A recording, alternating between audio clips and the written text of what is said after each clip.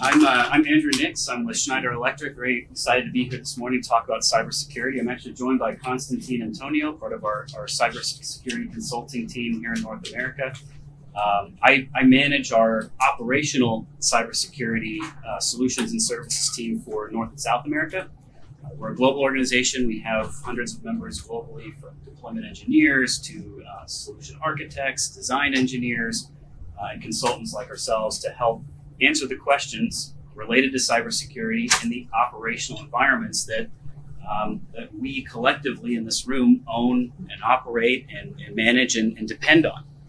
And so my goal here this morning is really not to dive straight into the weeds and get super protocol level technical with you. I know the coffee's still kicking in and all of that stuff, right? So we'll kind of lead into it and talk a little bit about where is cybersecurity from an operational standpoint.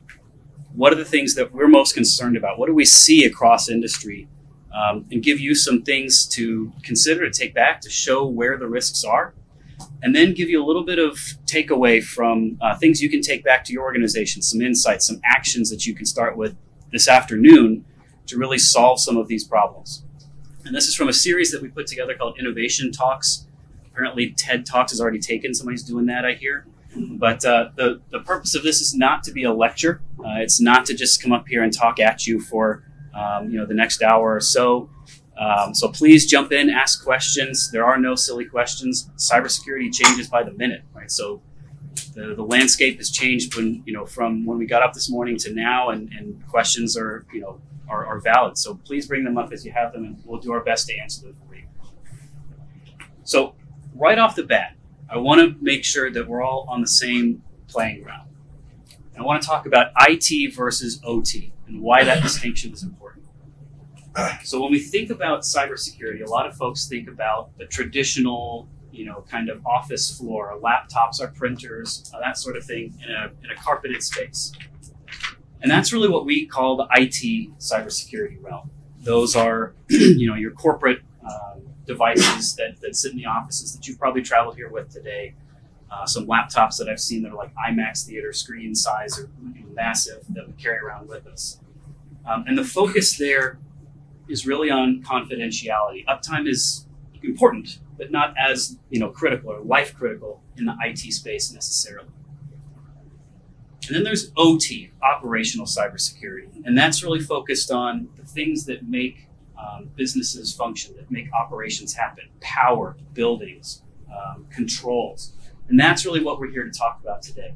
It's a space that has traditionally been a little underserved from the cybersecurity realm. We're catching up now. But in that area, we're talking about things that impact production of whatever products we're making, be it power, water, a physical good or service.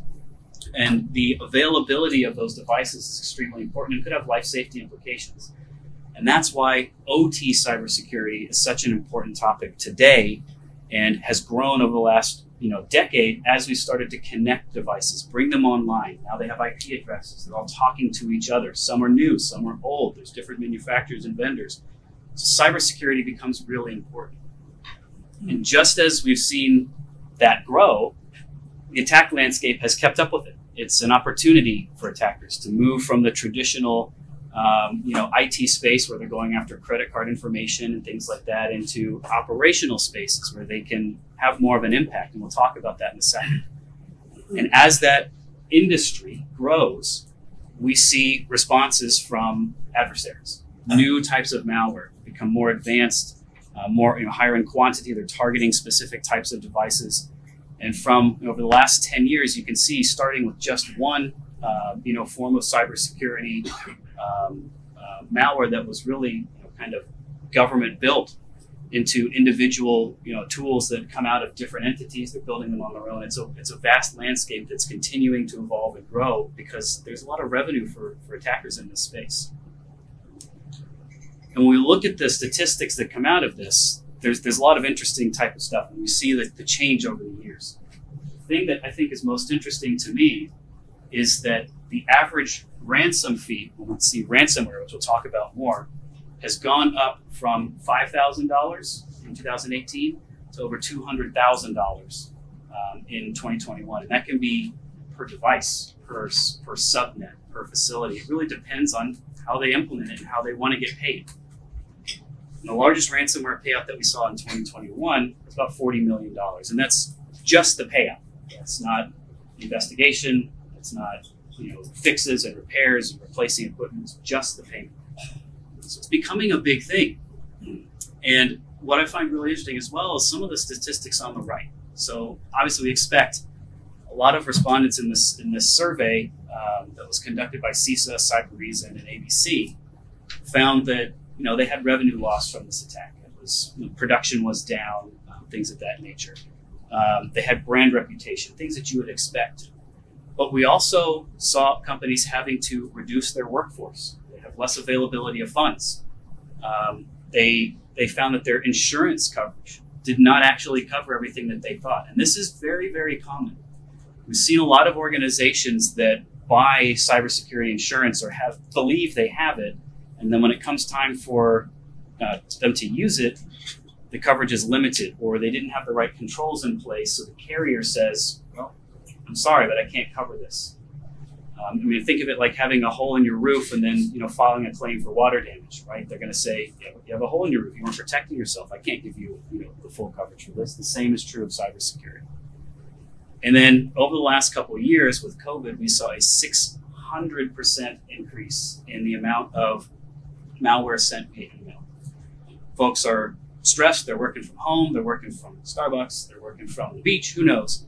They're all connecting in and trying to get work done quickly and efficiently, but that can lead to some skips, some misses in what would normally be something that might be easy to catch. And they're getting more clever in how they embed malware. We'll talk about that in a minute as well.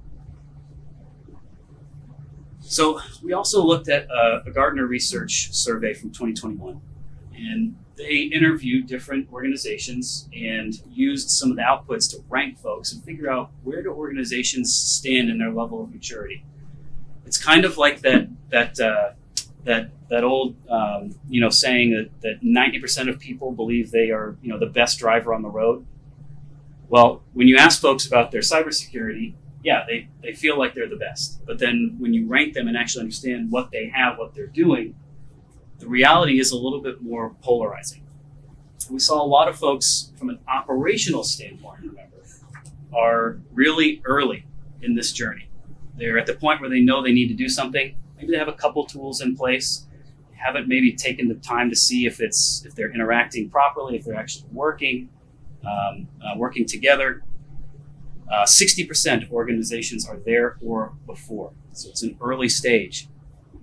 30% of organizations are in a step where they're just starting to get visibility to what they have, all the assets in the environment. What's actually there? Do I know everything that's connected? Or am I just looking at maps from 10 years ago when the system was commissioned, right?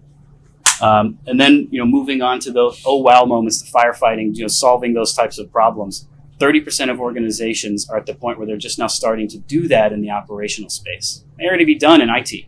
These are all companies that have IT groups. They have IT organizations and tools. They're not necessarily extended into the operational side of the environments where we pick up all of the data that goes into tools like Aviva, that goes into our management systems, our platforms. And only 10% of organizations are at a point where it's all integrated together, it's working cohesively, it's working together, and it's well organized and balanced. So that leaves us with 90% of organizations that are still on that journey. So if you're there, you're not alone. You're working with a lot of folks. And so the message here being that as long as you're progressing down that pathway, there's help to make sure that you get to the point where you're effective and where you're secure. So the other cool thing that I found from a ProfitWell survey in 2021 is that those folks that are along that journey have started to really recognize that the bare minimum isn't really enough. And we'll go into this a little bit more later with security levels and what those are. It's a standard, it's a defined thing that you can point to and say, I need to be at this level, and here's what I need to do to get there. But across different industries, and you can maybe take a moment to find yours, you can see where folks feel like they need to be. A lot of folks believe they need to be at the highest level or one step back from it, which is probably about right. But very few industries are at a point where most of the industry still believes they don't need anything. So it's a very good progress in the right direction for OT cybersecurity. Now it becomes a measure of making sure that you're aligned with your peers so that you have a defendable landscape as with them, and you're not the lowest hanging fruit for an attacker. The reason this is so important is the timeline of an actual attack can be a lot different than people think. And so I wanted to kind of walk through what that looks like. And this is a realistic example of an attack on an HVAC system. This could be in a commercial building, could be in a data center, could be in any number of different places. But this system, on day one, we had somebody come in. Remember, we said earlier, 600% increase in malware transmitted by email. Somebody comes in and clicks an email. Maybe it's a really convincing looking FedEx delivery email or something like that, right? We've seen that 1,000 times. And once they click that, they're prompted to log in, they're prompted to download something. Of course, they do that because they're working quickly, trying to figure out what's this coming to my house, what's going on with this, what's this thing that my boss wanted me to do. I didn't see it wasn't actually his email. And then they start to notice things are functioning a little bit weird. Ask their coworkers about it. Coworkers didn't necessarily get that email. Why did I get it? This is kind of weird. So they go ahead and try to back up the system to make sure that they're covered. There's not going to be any problems. Right? But then shortly after that, the file that they've downloaded is ransomware executable. So that starts locking up systems. Starting with theirs, it spreads on its own because that's how they're programmed to do it. And the front end of that is the front end of their system. Their visuals are locked up. Then they start to contact the vendor.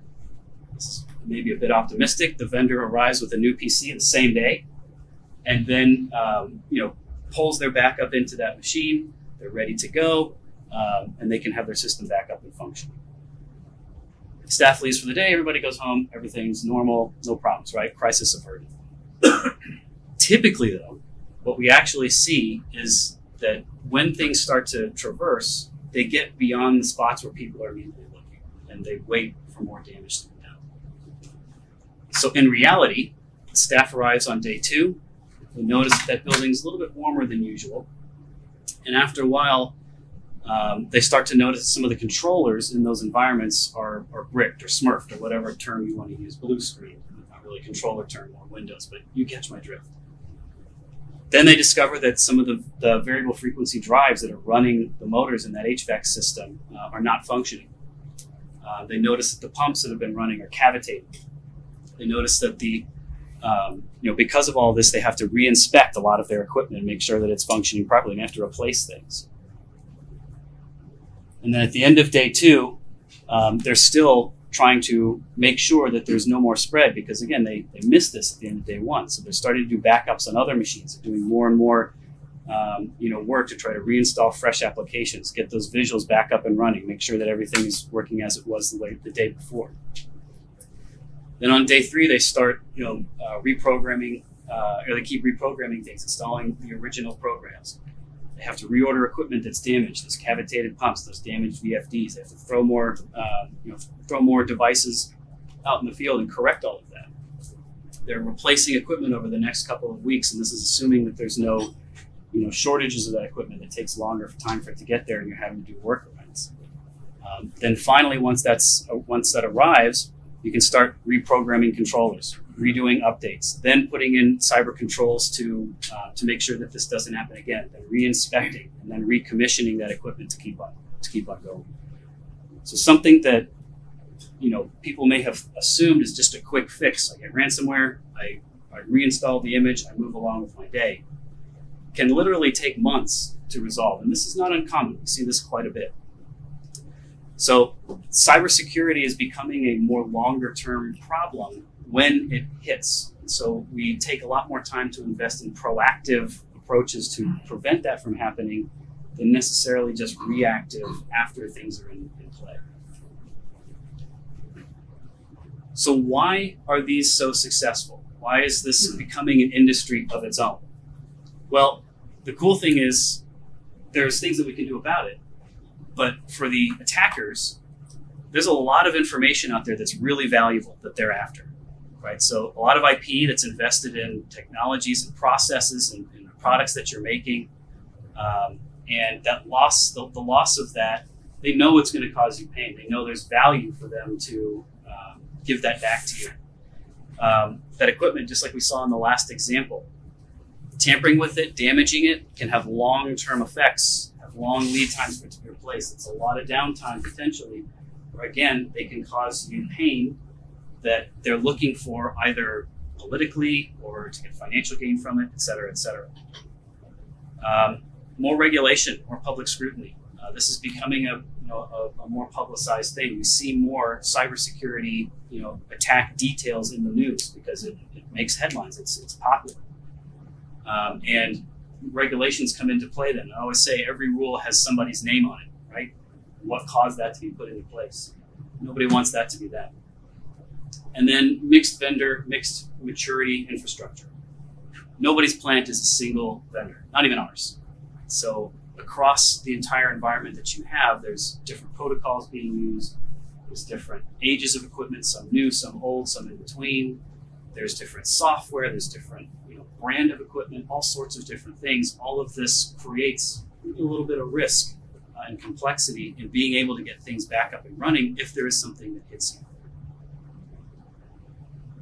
So one of the things that I really want to focus on for a bit today is the topic of ransomware. Because when we talk about where cybersecurity is, this is at the forefront.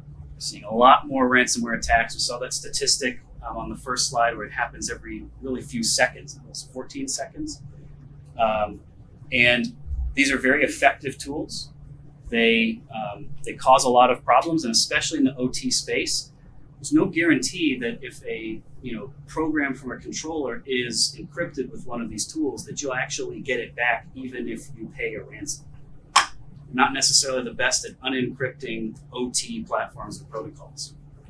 So ransomware itself is really just it's a bug, and it operates like viruses do in humans. It spreads in wherever it can, tries to make contacts and links and jump from one to the next and cause lockdowns in this case, and cause issues. They try to lock out users from accessing files, from accessing databases. They spread in most cases automatically.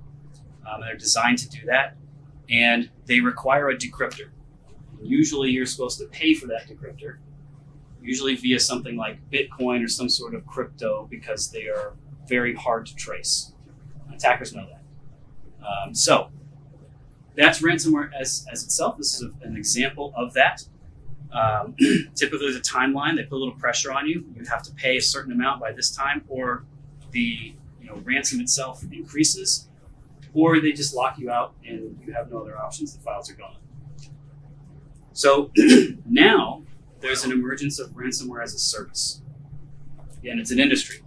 And you can actually track it and see where they take off for holidays, they kind of stagger the weekends. There's service plans around ransomware.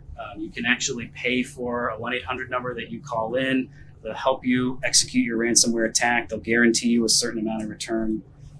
It is becoming pretty advanced.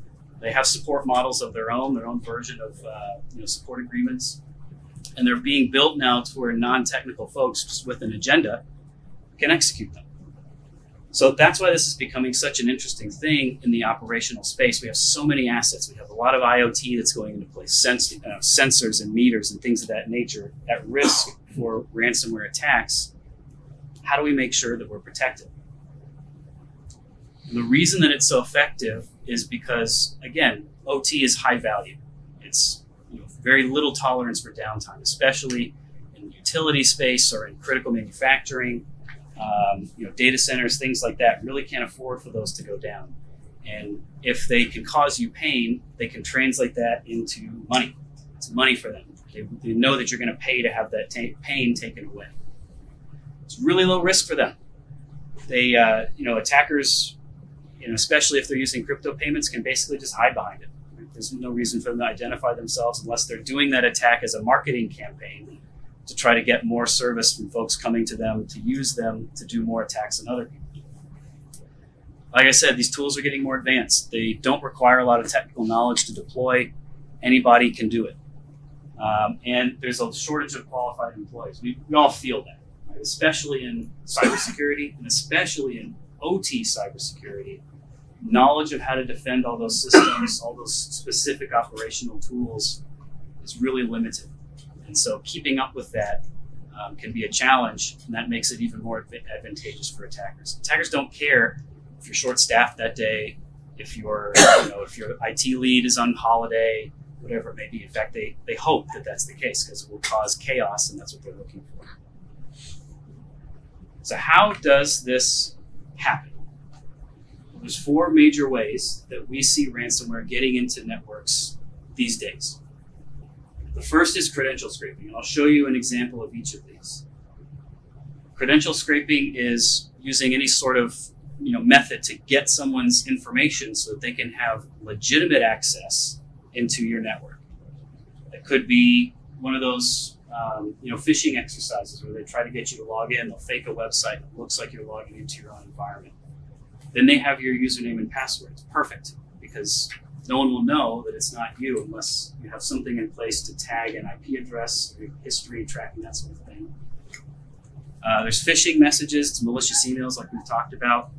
Infected websites where there's a line of malware within the code of the website, within the source. Unless you're checking all of those yourself, which I certainly don't, you can inadvertently download something and infect your system without even knowing. And then the sale of information.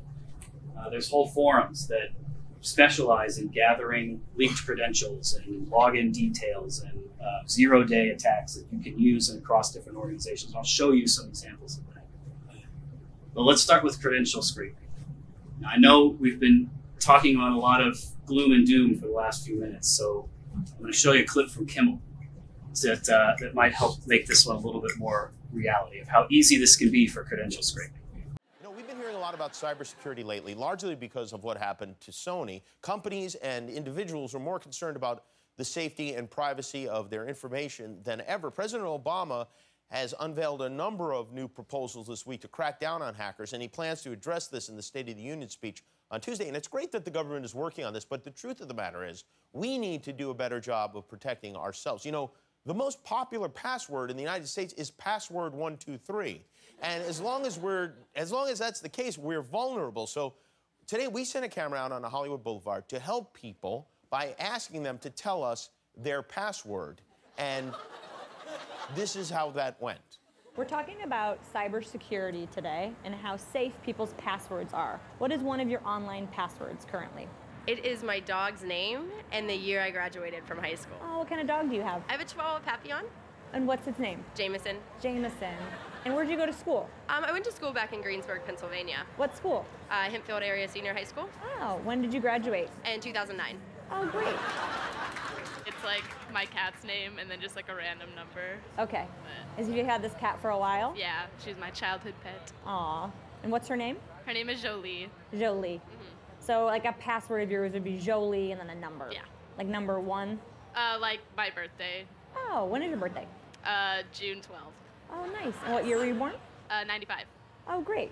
So Jolie, 6/12/95. Yes. Got it. So you mean to give my password right now? No, I cannot do that. But we all want to know what it is so we can tell you if it's strong or not. Oh my goodness.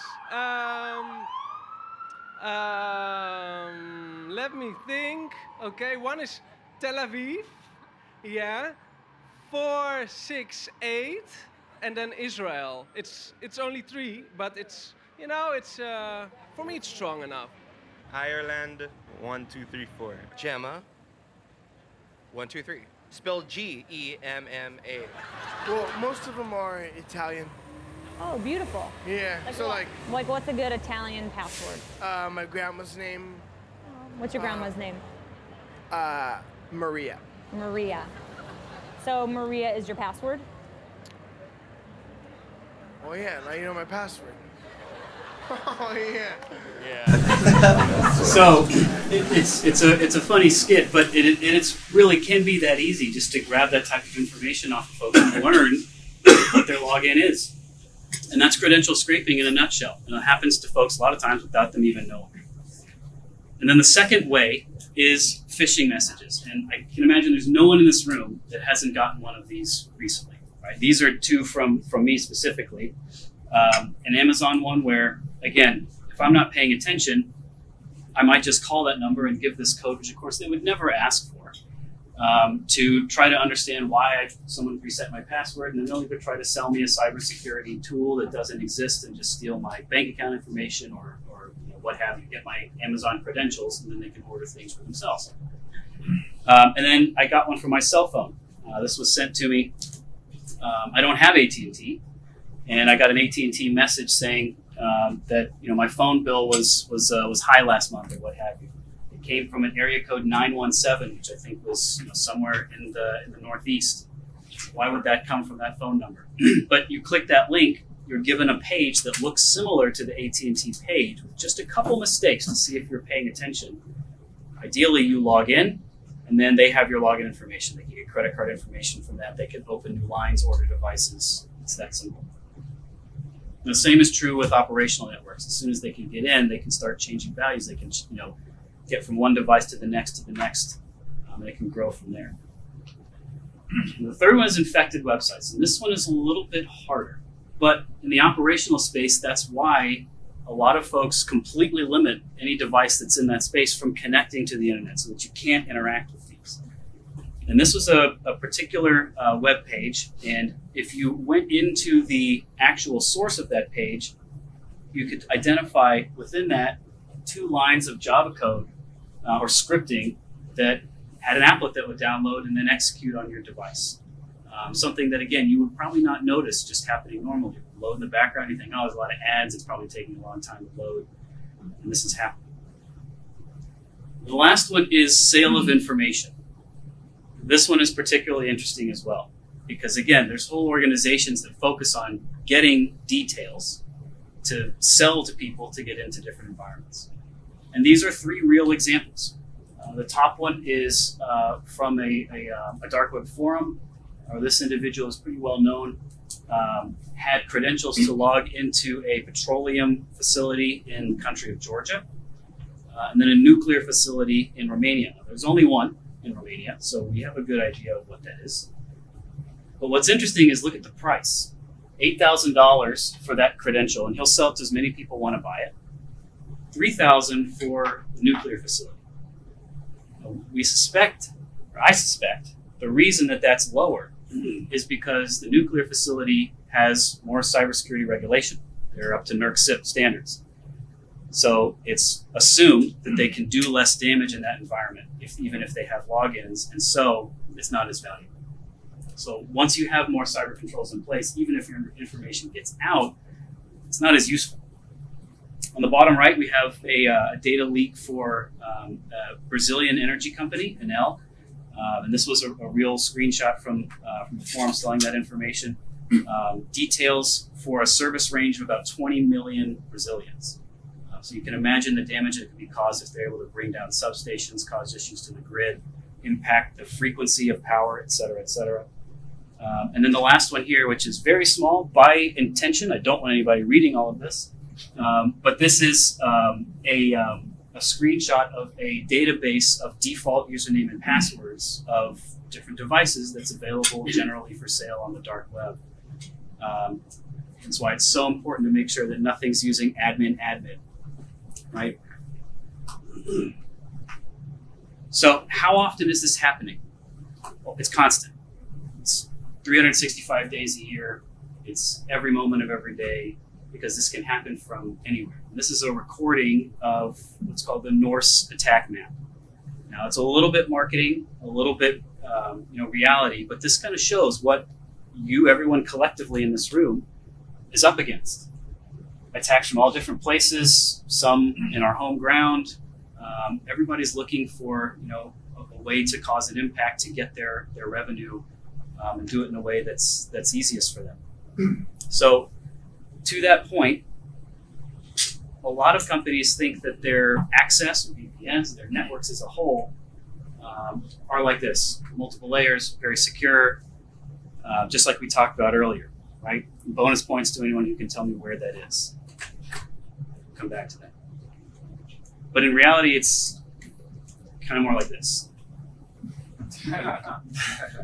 So cybersecurity becomes more and more important as these attacks get more advanced, as there's more ways to do it, as there's more ways to cause damage, and as we digitize more things and bring them onto the network. It's a good thing. We should be doing that. We need that data to be more advanced, more efficient, but we need to do it in a way that's secure. So we've talked about where cybersecurity is. The last thing I want to cover before we get into some answers is the concept of, but I'm not important. Nobody's going to attack me. I'm just so-and-so.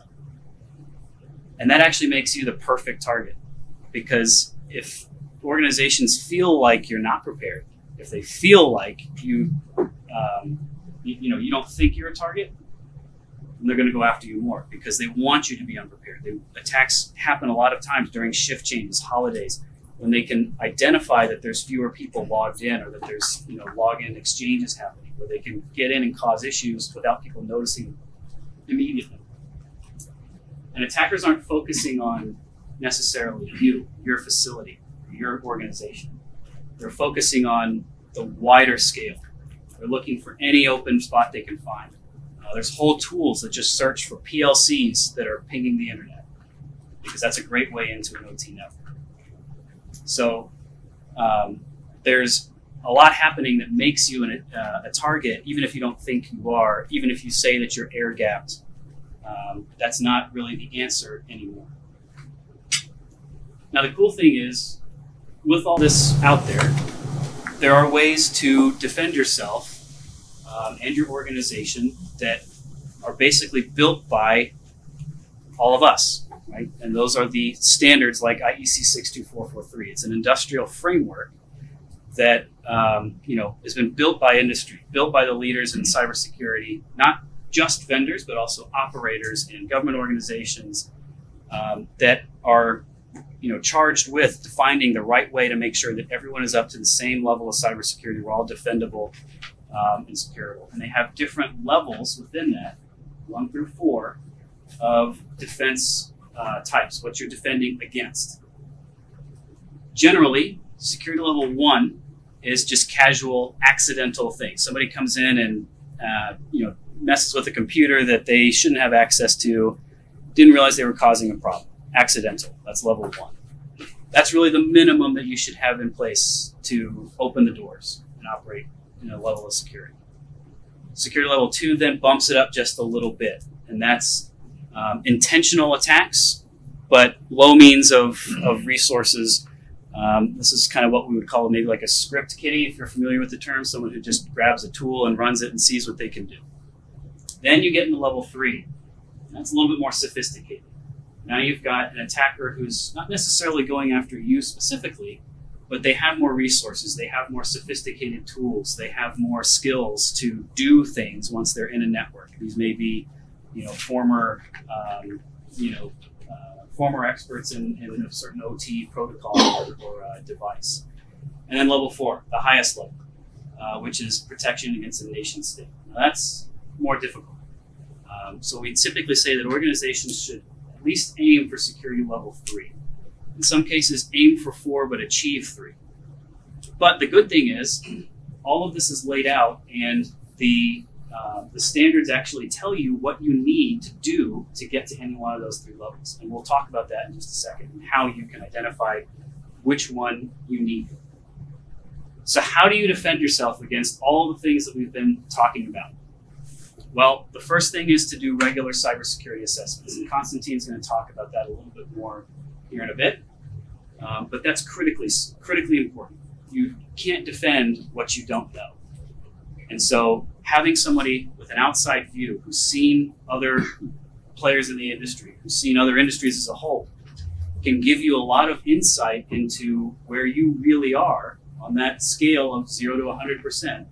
And what you need to do to get to the right place for you and what you do as an organization.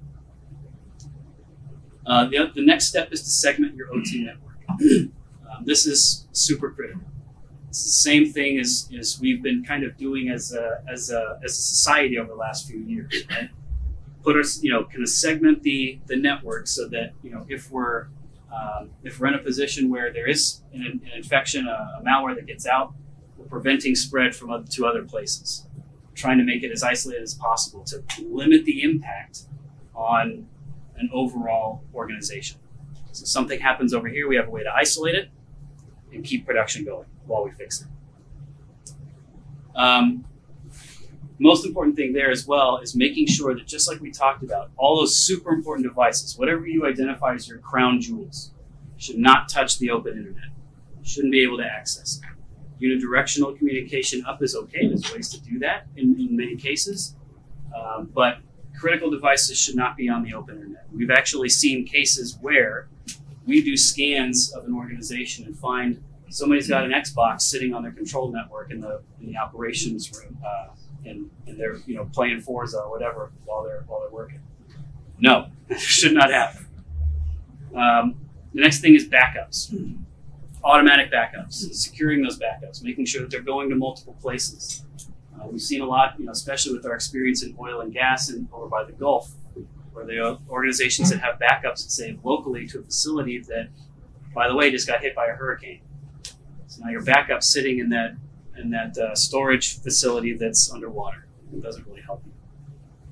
So multiple backups, testing them, validating, make sure that they actually work. It's really important. And then again, organizing into zones, which goes along with our segmentation. Anything that's super critical, like I keep saying, the crown jewels, things that are super important to your operations, things that y'all have developed on your own, not off the shelf things like that. Make sure that those are stored, source codes, critical configurations, copied and stored elsewhere so that you always have those, just in case. And the other thing here is practice, practice, practice. We all know if we're still going into offices, the fire drill. Where do we go? Where's the muster point? Who's our fire safety champion? But not everybody knows what to do in the case of a cyber attack. And that's the chaos that folks are looking for. Right? They want you to be confused. They want you to not know who to turn to. We've done a lot of exercises where we get everybody in a room and say, all right, this critical switch, core switch goes down. You lose visibility to this whole facility, or this whole control network. Who owns it? What's step one? How do you validate? And the fingers point back and forth, and somebody's like, what do you want me to do? I don't know what to do with that. I thought it was him. And so practicing that and knowing where to go is super, super important. And that goes along with training as well, so that everybody knows their role. And the last thing here is have at least one tool from each of the NIST cybersecurity pillars and keep them up to date. And these are those pillars. It's identify. What do you have? What's out there? A tool that helps you with inventory of your assets, and we can show that at our booth later. Testing and validation, assessments, permit. What are the things that need to be that need to happen and don't need to happen, and how do we make sure that we're following those rules? Multi-factor authentication, secure remote access for OT, which does not include using Microsoft Teams to connect to that controller. Don't do it. Protect, which is host intrusion prevention systems, HIPS, patch management, controlling the ability to plug things into devices, USBs, charging your phones on that server, gives that server a connection to LTE that it did not have before. It's a potential risk. Detect. Now we're getting real advanced. We're doing anomaly detection. We're using sort of, I know it's a buzzword lately, but sort of artificial intelligence in our environments to understand how that facility runs and when something happens in it that's out of the ordinary. Because that can be the earliest indicator that something's happened. And then respond. Backup and recovery, forensics, incident response. Have a plan, know where to go. Whether you're doing it yourselves or you contract somebody else, make sure that you have something in place. So having something from each of these pillars is critical to making sure that you're advancing along that list that we showed earlier. So you remember the security levels from a minute ago, and I said each of these has kind of a base that have been built for what technologies you need, depending on which level that you want to adhere to. Here it is.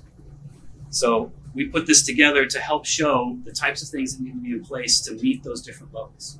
I know this is probably a little small in the back. Don't worry, we'll get you a copy of it. You don't have to type it all out or screenshot it right now. But this is the case of what needs to happen to reach each of those levels. The first one's real basic. You'll notice an assessment is part of each one because, again, you can't defend what you don't know. Use the time to make sure that you have visibility to start wrapping up.